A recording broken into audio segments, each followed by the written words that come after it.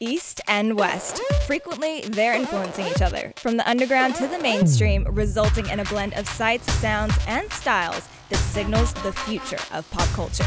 Join me on a journey of music without borders. First, meet South Korean superstar Taeyang. Then, find out how the breakdown in bears is changing the game for new artists. And see each fashion designer is rocking both continents.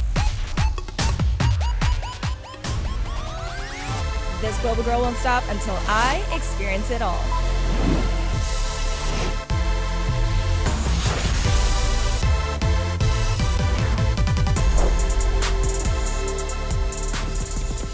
For Taeyang, his success was first won at home before expanding worldwide.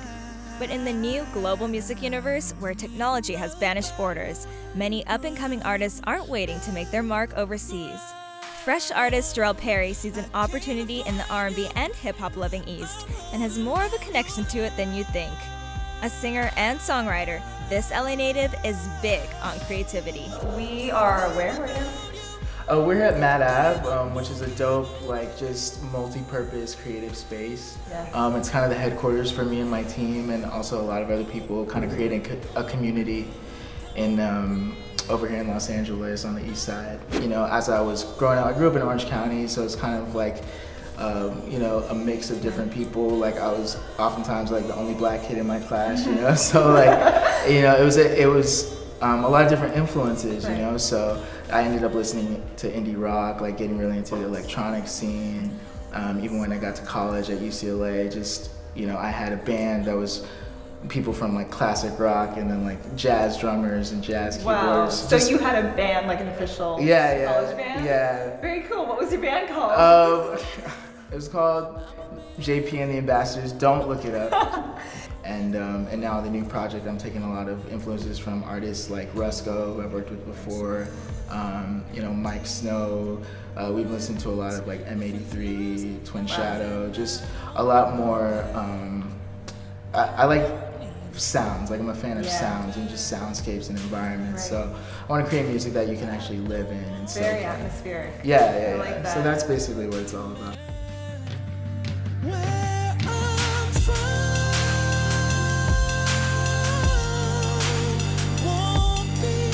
It's definitely been a journey. I put out an album a couple months ago called Simple Things, which is definitely across the spectrum.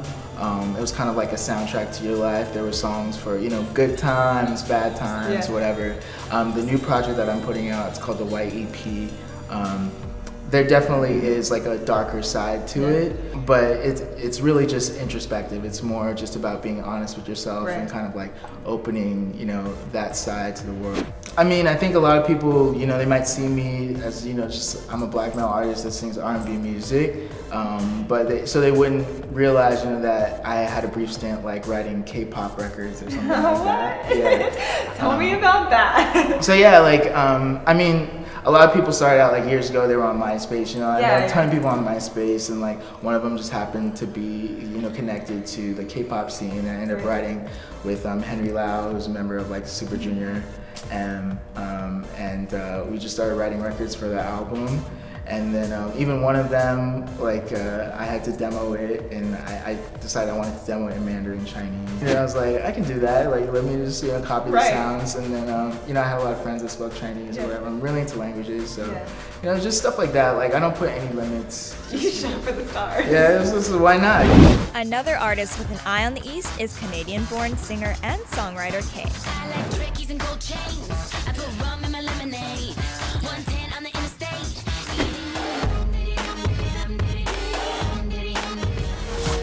With a passion too big to stay in one market, she's been busy developing fans overseas.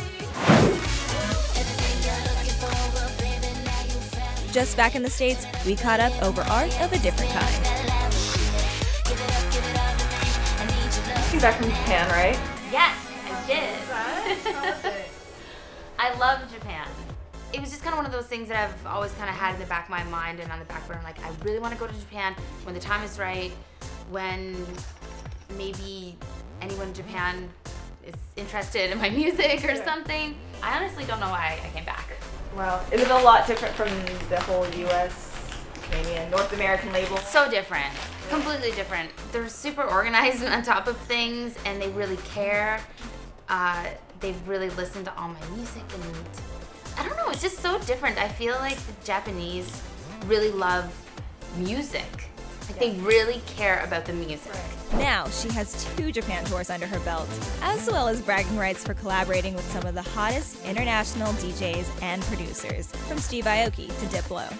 So you collabed with a lot of people all around the world, here in LA and Canada. Tell me more about that. I actually just came back the other day. I was in Toronto for a couple days writing for my new album with Nelly Furtado.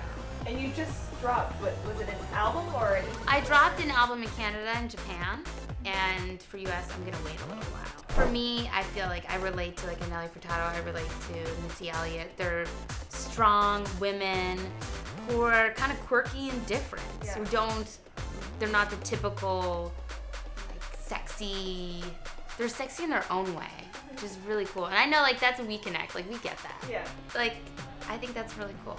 I'm just doing my way. Don't care if it's okay. For me, I've already made it. I'm living in LA and I'm touring the world, but obviously I have other goals. Let's be serious. Do I wake up at 6 a.m. and drink black coffee and take diet pills and get on the treadmill and go? Yeah. Like, I'm just as crazy as the rest of us are. It's like, it's never good enough, but I'm really happy. Which clothing designer styles to rock on 2 continents? Stay tuned. Face or more. Don't be shy.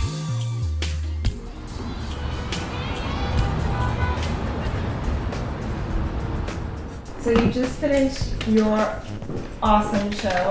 I feel great. Actually, this is first time in San Francisco.